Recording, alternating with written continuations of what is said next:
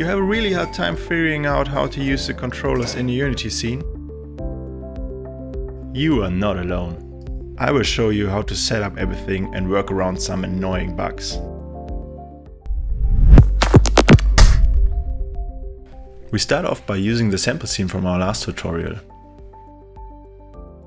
First we want to fix a small problem with our player controller, which prevents us from getting close enough to objects to grab them. To change this, we can decrease the radius of the collider on our character controller. Now we are not as fat as before. To make the scene a little bit more interesting and contrasty, we are going to change some colors. We can use the vertex painter of the Pro Builder tool to do exactly that. Just select an object and apply a color from the default color palette.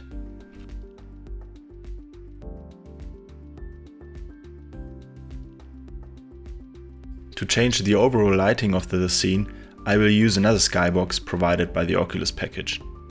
Now this looks a little bit better in my opinion. Now, to add the possibility to interact with things, there are multiple options we can choose from. If you take a look at the avatar grab sample from the Oculus package, there are some prefabs we can use. For example, the local avatar with grab prefab is a predefined game object with an OVR camera rig attached to it. It also comes with two other prefabs, the avatar grabber left and the avatar grabber right prefab. It mainly consists of two components, a rigid body and an OVR grabber. Both prefabs for the left and the right hand are basically the same, just with one important difference we will talk about in a second. Inside there are two game objects with colliders on them to detect the interaction with other objects. The important part here is that the colliders are just functioning as a trigger, so the isTrigger property is set to true. It's also important to mention that the rigid body should not be affected by gravity. The two game objects are referenced in the grab volumes list. The grip transform object is used as a reference to apply any transformation to the object in your hand. The most important property is the controller property. For the right hand, use right touch, and for the left hand, use left touch. Now we can disable our previous player controller and see the results.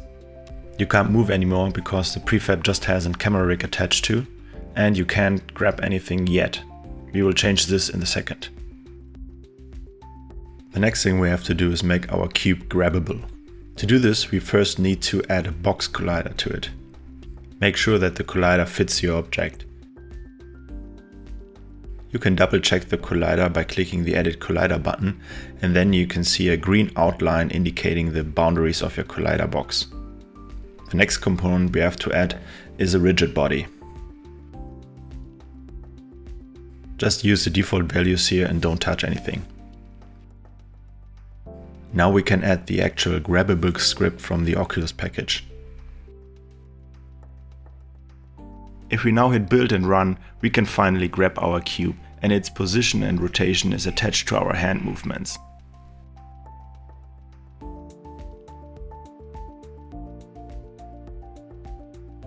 But there's one big downside with this solution. The main purpose of this prefab is for stationary use, so we can't move around in the scene. To have the full flexibility, we will add the grabber to our existing player controller. The problem is that we can't use the grabber left and grabber right prefab in our player controller, because for whatever reason it doesn't work. I haven't yet figured out why it's not working, but it doesn't matter if you put it on the tracking space, on the camera rig or on the player controller level. It just don't work in play mode. But we can do it manually. The hand anchor game objects already have a rigid body attached to it, so that we can directly add the grabber component. First define the correct controller. Do the same thing for the other hand accordingly. Now we can add the collider. In my case, I'm choosing just one sphere collider. The sphere is very big by default, but we can change the radius to something smaller. Now we have to add the collider to the grab volumes list. Just drag and drop the sphere collider to this new input field. And make sure to add the hand anchor game object as a grip transform object. Do the same things for the other hand. If you run the game, you probably will notice that you can somehow interact with the cube, but it's not like it's meant to be. This one is easy to fix. We just forgot to set the is trigger on the sphere colliders to true. Another thing you may want to change is set the kinematic property on the rigid bodies. After this, it should work with our player controller, so that we can grab the cube in the world and throw it around. Unfortunately, I noticed some weird issues. For example, if you move the cube near to you, it could shoot you in the air, or it can push you back so that you are falling off the platform. I'm not 100% sure why it behaves like this from time to time, but I found a way around it. The first thing we can do is create a separate game object for the collider and not put it on the hand anchor game object directly. The easiest way to do this is to create a sphere game object and then remove the mesh filter and the mesh renderer. Make sure to change the radius of the collider to something smaller than the default value. And don't forget to check the is trigger checkbox. Back to the hand anchor game object, we now have to drag and drop our new sphere into the grab volumes list and delete the sphere collider component. That fixed the pushback bug for me. But the other bug still remains.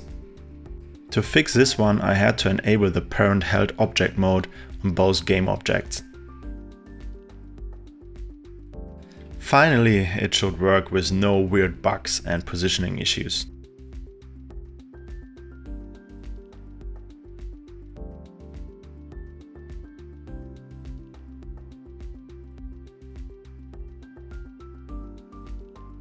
The last thing I want to do is to make the scene more fun by adding more cubes to it.